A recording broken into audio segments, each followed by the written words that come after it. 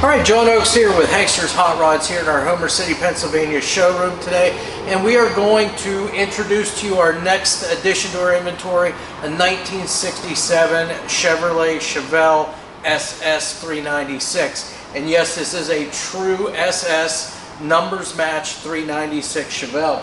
So as we go over it, just keep that in mind. Again, that's going to be your options that you're most wanting in a car like this. So again, the all black exterior, very, very nice on this car.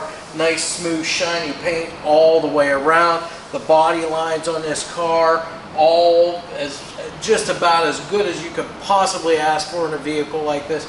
And all the panels super straight down the sides all the way around.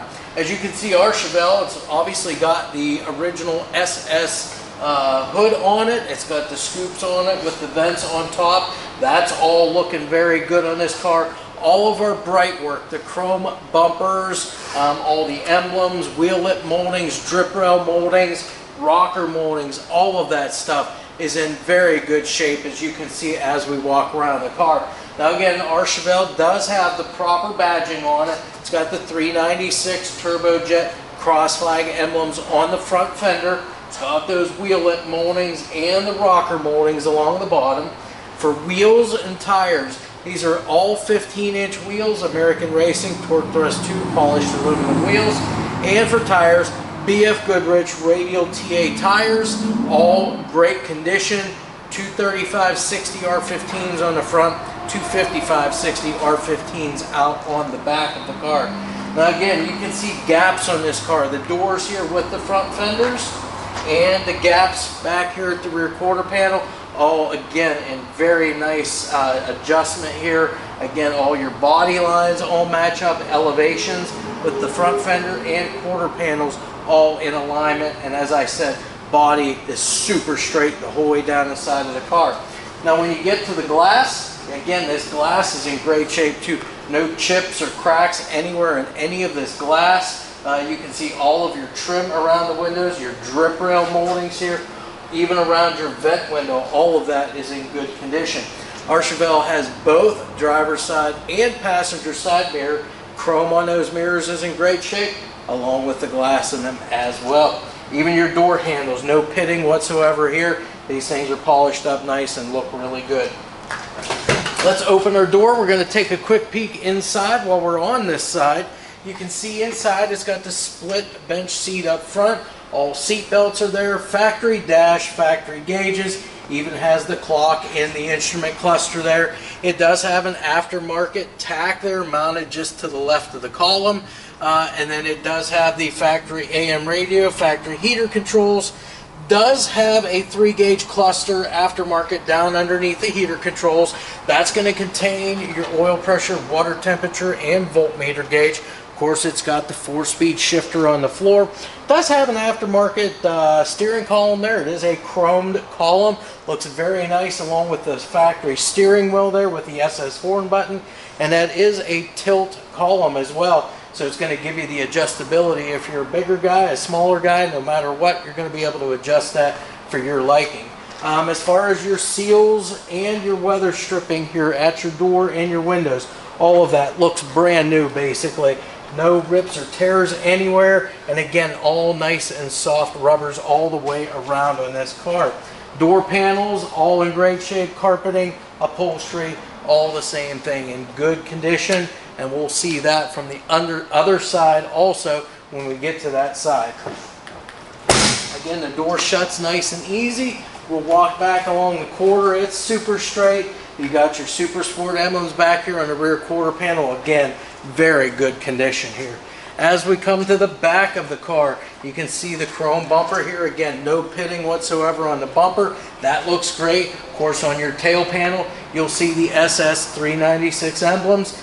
Your tail lights, the lenses and bezels all the way around, all look good. The bright work looks good. Where they need to be painted, those are all in great shape too. Trunk lid, you can see how well that trunk fits too. All of your gaps the whole way around, elevations with the quarter panels and this rear deck panel here, all in alignment with one another. Your rear window, again, in great shape. There's no chips or cracks anywhere. And again, your bright work, your molding around the window, all looks very nice on this car. Now we will go in the trunk, take a quick peek there. So the first thing is the key works the lock. That all functions well. Your underside of your trunk here painted that same black as the exterior of the car. Nice and shiny underneath here. As far as your trunk weather stripping, you can see that all complete. No chunks, no rips, no tears anywhere. Meets here in the center. It's going to seal up very well from the outside elements. Inside the trunk, we've got a full-size spare tire mounted on a wheel. Now, it's not a matching wheel, but again, if you have a situation arise that you need a spare, it's going to get you going there in a pinch. As far as the trunk itself, the floor is in great shape. We'll see that from the underside of the car. And then as far as the trunk mat, it's got a nice carpeted trunk mat in it. It's got a set of nice Chevelle floor mats there. And it's got the bumper jack in there too. So all of that is all right here, right in the trunk. Again, the trunk shuts nice and easy. The other thing real quick here, we do have a set of, these are Flowmaster slash cut oval exhaust tips that poke out right underneath that rear bumper. Again, a real nice touch for that dual exhaust that's underneath here too. As far as the passenger side, not going to bore you with going over all the same old.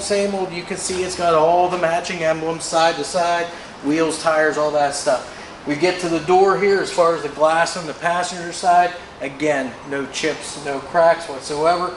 All of your molding as far as your drip rails go, those are all in great shape. Willet moldings, all the same stuff there. In the rain gutter itself, nice and smooth through there also. Gaps on your door, back side as well as front side. Again, very uniform on the passenger side of the vehicle. And your passenger side mirror, the chrome in great shape along with the glass there. Let's open it up from this side. That way you've seen it from both sides now. And again, you'll just take note of the interior, the dash, the carpeting, the upholstery. Again, no rips or tears in the upholstery, no rips or fading in the carpeting, no cracks in the dash panel itself. Again, everything is all in very nice condition on this vehicle. As like I said earlier there, it's got all of the seat belts. They all have the GM emblems on those, so everything matches. So we'll close this up. Again, your seals and everything, same thing. Those are all in great shape. Soft seals, soft rubbers, everything. It's going to seal up really nice from the outside elements. And again, we come to the front of the car here after seeing all the matching emblems and trim. As we get to the nose of the car now, again, you're going to see just your typical 67 Chevelle front grille here. Nothing out of the ordinary here. Nice chrome front grille here. Got the SS396 emblems right in the center. Nice chrome front bumper. Again, you've got the bright work, the trim right along the leading edge of the hood, along with your Chevelle badging on that corner of that hood. Again, as we mentioned, this is a steel hood. It's the SS hood with your vents here up on top. All of that's in great shape. You can see the gaps, the elevations, the whole entire fitment of the hood. Looks very good on this car. Windshield's in great shape. Nice set of wipers here. Again, all of the finish on everything. Very nice in this car. So we get to the engine, transmission, all of that stuff now. So we're going to reach underneath here and find, there it is, hood latch. And now that we've got the hood open, we'll notice the underside of the hood all painted that same shiny black paint as the rest of the car. You can see all the hood insulation properly installed as it should be, and it all looks great too. There is not a mark in this hood insulation, and that's going to help keep the heat from getting to the paint on that hood. Again, when we get to the engine here, now this is where we can talk about the numbers matching portion of this car. So this is, as I said, a numbers matching 396 cubic inch big block Chevrolet motor. This is the motor this car was born with. As far as components on the motor, you can obviously see it's got a chrome air cleaner and chrome valve covers, a couple of breathers there with SS badging on those. It has a, looks like a reusable style air filter here, and then underneath that we've got a 4-barrel carburetor there too. It's a dual feed. As far as the ignition, looks like it's been upgraded slightly to an HEI ignition on there. Of course, it looks like we got a set of upgraded wires, and these are Accel super stock wires. Just trying to look for a size on those. Those are 8mm plug wires. So again, with the upgraded ignition, that's going to get you a lot better spark there. 4-barrel carburetor, obviously you're going to get a lot better fuel delivery there too, along with an aluminum intake. That always helps with fuel delivery and air delivery too. As far as the rest of the components on the motor, it's got a chrome alternator bracket, polished aluminum water pump. It's got an upgraded belt drive system on the front of it, so instead of running just your V-groove pulleys, you've got kind of that serpentine belt type style front drive assembly on the car. Of course, it's got an aluminum radiator there. Again, that's going to cool your motor a lot more efficiently being aluminum. Got the shroud on her along with a flex fan there too. It's got a billet aluminum reservoir here for your radiator, so your excess antifreeze, that's where that's going to be stored. Got the windshield washer fluid bottle still attached to it. Power steering, power brake car. Now it's power front disc, rear drums. You can see it's got the chrome booster, chrome master cylinder there also. So again, all of that looks very nice underneath here. And as far as headers to help this thing breathe, it's got a set of Hedman headers here. These are ceramic coated long tube headers, dual exhaust the whole way back through with a set of Flowmaster style mufflers. And of course, we just showed you those slash cut oval tip Flowmaster exhaust tips back there. All right, so we are now standing underneath our 1967 Chevrolet Chevelle SS, and this is, yes, a real SS numbers match car here with the engine that's in it. So we're going to start, as we do with this car, all of our cars here, as a matter of fact, underneath it, going from front to back on it, going over the drive line, steering, suspension, braking, frame, floors, all of those components that we always do. We're going to do that right now with this car. So starting up front here, we're going to go over the suspension. So not your typical front suspension here. Again, it is going to retain pretty much the stock geometry, just a little better, a little stronger components up front. So we're going to have all tubular components here. Tubular upper control arms and tubular lower control arms, along with the front sway bar. Now your front sway bar, all of your sway bar bushings at the frame and at the sway bar end links, those are all in great shape on this car. Especially these control arms. These are fantastic condition. Ball joints on them, excellent condition as well. Springs and shocks, great shape out there as well. Now steering on this car, it is power steering. Of course, your steering arms on this car just to the front sides here of the control arms, but all of those are nice and straight. Ball joints are all in good shape. All the little rubber dust boot coat covers, those are all intact on this car. And again, you can tell everything's been greased and maintained very well on this vehicle. Now, as far as the braking system on the car, power brakes. We've got disc brakes up front, drum brakes out on the rear of the car, and it does retain all of the cables for the emergency brake. It is all hooked up and all functional as well. And as we're talking about out here at the ends here, we might as well just go over wheels and tires too on the car. Wheels, these are American Racing Torq Thrust 2 polished aluminum wheels, both front and rear, 15-inch front and rear. And then as far as the tires go, they are BFGoodrich Radial TAs. We've got two 35/60 R15s on the front and two 55/60 R15s out on the back of this vehicle. We'll come in just a little bit now and we'll talk about the drive line next. So as I said here just a little bit ago, this is the numbers matching 396 cubic inch big block Chevrolet engine here. Back behind that, we do have the Muncie M21 4-speed manual transmission. Both transmission and the engine around the oil can, all very nice and dry, free from any leaks or drips that I can see.